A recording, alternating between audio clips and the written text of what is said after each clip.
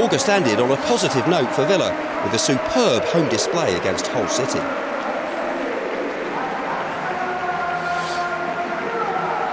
Robertson now looking for Jelavic. He was looking for Quinn, only found in Zogbia. To his left is Vyman. Vyman for Agbonlahor. Good shot! Terrific goal for Aston Villa. Kiabi Agbonlahor breaks the deadlock inside the opening 40 minutes at Villa Park. Villa rewarded for some bright, invented football early on, and it's a smashing goal.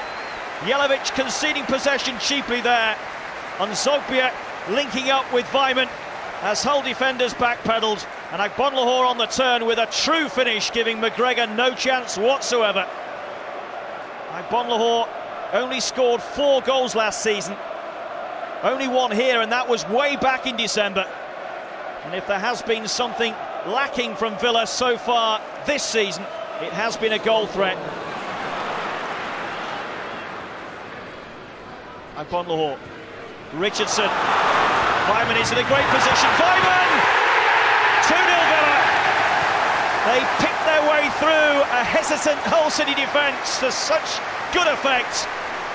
Vyman, who scored twice in this fixture last season, gets his second of this season.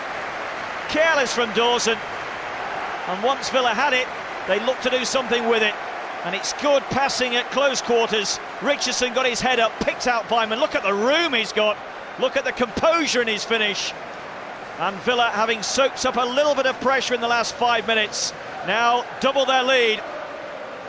Aston Villa 2, Hull City 0, and it's difficult already to see a way back in this one for Steve Bruce and Hull.